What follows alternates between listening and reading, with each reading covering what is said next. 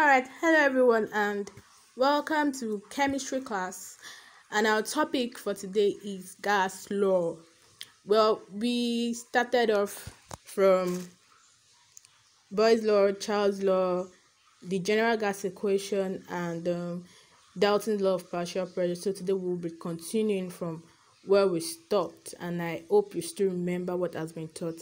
So I told you in the last class that we're going to look into a worked example of the Dalton's law of partial pressure in this class. So let's continue. So you recall that for Dalton's law of partial pressure, we said that P total is equals to PA plus PB plus PC, and we have that in cases where the gas was collected, where the gas was collected over water, we said that P total will be equals to P gas plus P water vapor, right? So I hope you remember that.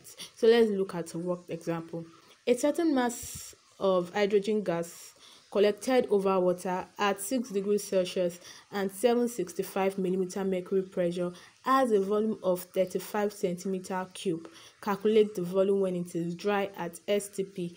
Yeah, so SVP means standard vapor pressure of water at 6 degrees Celsius is equal to 7 millimeter mercury. All right, so now, there are things you should note when interpreting questions. Now, this said that the gas was collected over water. So that means the formula we'll be using is P total is equals to P gas plus P water vapor.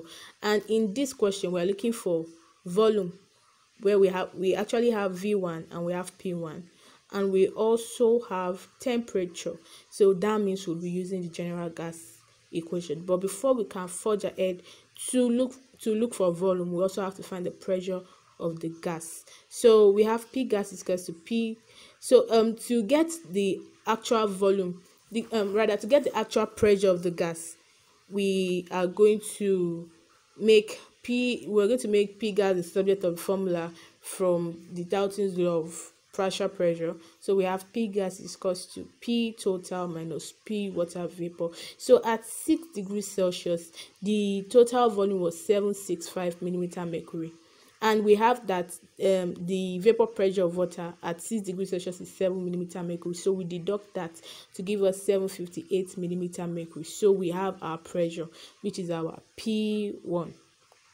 Then our T1 is 6 degrees Celsius. We convert it to Kelvin by adding 273 Kelvin, and we arrive at 279 Kelvin. Our V1 is 35 cm cube. Now recall that the question ends with calculate the volume when it is dry at STP. So what is STP? I hope you remember that is standard temperature and what pressure, and standard temperature is what 273 Kelvin, while pressure is 760 millimeter mercury. Now don't get confused. The question is ending with at STP, so that means our new volume, that's going to be V2, or rather P2, our new pressure P2, then new temperature T2. In questions where it starts with at STP, where the question starts with at STP, we're going to have that as P1.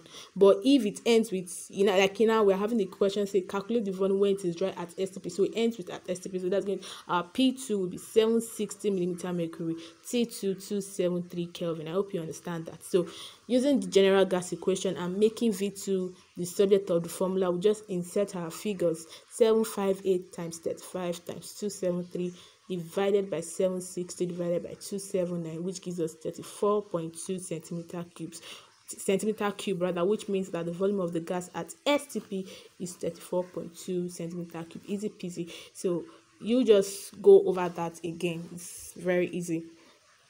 Then we move to the ideal gas equation. Ideal gas equation, PV is equals to nRT, where R is a constant termed as the molar gas equation. P is in atmosphere. That's another unit for measuring pressure. We have a lot of units for measuring pressure. I hope you know. We have Pascal, we have atmosphere, we have Newton per meter square, we have millimeter mercury. So we have here P is in atmosphere, V is in densimeter cube. T is in Kelvin, and N is number of mole of gases. So at standard temperature and pressure for 1 mole of gas, R is equals to 0.082 atmosphere decimeter cube per Kelvin per mole. So this is a constant figure.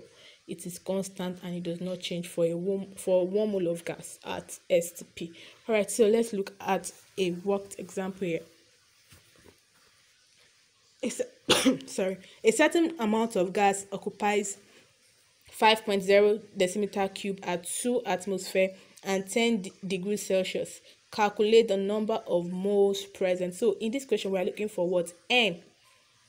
We are looking for N. We have P to be 2 atmosphere. We have V to be 5.0 decimeter cube. We have R, our constant is we already know that is 0.082, and we have our T to be 10 degrees Celsius. Here we're going to convert it to Kelvin. And I hope you remember how to convert Celsius to Kelvin is by adding 273. So we inserting in our figures, we have N is equals to 2 times 5.0 divided by 0.082 divided by 283, which gives us is 0.431 moles. So that's very easy. In other questions, you might be given the number of moles, and you might be asked to calculate the pressure or the volume or the temperature, but we always have R given. R is a constant. All right, so let's move to Gay-Lussac's law. Gay-Lussac's law. Well, Gay-Lussac's law describes the combining volumes of gases that react together. In his experiment, all temperature and pressure were kept constant. So Gay-Lussac's law of combining volumes states that when gases react when they do so they do so in volumes which are simple ratio to one another and to the volumes of the product if gaseous, provided that the temperature and pressure remains constant. Note some words in Gay-Lussac's law. Temperature and pressure must remain constant, and those gases must be, the volumes of their product must be gaseous. All must be gaseous. So now when we have an example here, what is the volume of oxygen required to burn completely 45 cm cube of methane, which is CH4? So we have to get the equation of the reaction. This is a combustion reaction. So we have CH4 plus 2 mole of oxygen gas. Everything is in gaseous state, will give us CO2, carbon 4 oxide, plus 2 mole of water. So here we have 1 volume of methane requires 2 volume of oxygen. And how do we know that? You will notice that in methane, look at the methane and the oxygen is what we call the reactant side, while the CO2 and the water is what we call products, is what we get from the reaction of methane and oxygen. So now look at the methane, is not carrying any number in front of it, so we call that 1 molecule. So Gay-Lussac said that when gases combine, they do so in volume. So 1 molecule will mean 1 volume. And look at that of oxygen, is 2 molecules, so that means 2 volumes. So we have 1 volume of methane requires 2 volumes of what? Oxygen. So that's for this equation, that's standard, that 1 volume of methane will require 2 volume of oxygen. So the question says that what's the volume of oxygen that we need to burn completely 45 cm cube of methane? So if 1 volume of methane will require 2 volume of oxygen, 45 will require how many? 45 times 2, which is 90 centimeter cube of oxygen. I hope that's quite explanatory. Then we move to Avogadro's law. Avogadro put forward a hypothesis that explained Gay-Lussac's law satisfactorily. Avogadro's law states that equal volume of all gases at the same temperature and pressure, that means temperature and pressure being constant, contains the same number of molecules. So the difference here is Avogadro is just using molecules, while Gay-Lussac is using volume. So just as a dozen of eggs represent 12 eggs, a mole of substance represents 6.02 times 10 raised to the power 23 particle of any number. This is a standard number, and this experimentally determined number 6.02 times 10 raised to the power 23 is called Avogadro's number. It does not change. 6.02 times 10 raised to the power 23. So in this question we have how many molecules are there in 4 moles of glucose. So according to Avogadro's law, 1 mole of glucose is 6.02 times 10 raised to the power 3. So 4 moles of glucose will be 4 times 6.02 times 10 raised to the power 23, which gives us 24.08 times 10 raised to the power 23 molecules of gases. All right, and we'll move to Graham's law of diffusion. Well, Graham's law of diffusion states that at constant temperature and pressure, the rate of diffusion of a gas is inversely proportional to the square root of its density. So the rate is inversely proportional to the square root of its density. Well, so we have R1 over R2 is equals to the density of the second gas and the density of the first gas. That's rho 2 over rho 1. That sign is called rho 2 over rho 1. It's a Greek letter. So where R1 and R2 are the rate of diffusion, and R1 and rho 1 and rho 2 are the densities of the two gases, at constant temperature and pressure, the rate of diffusion, at the densities of the two gases. So yeah, we can also relate it to the molecular mass.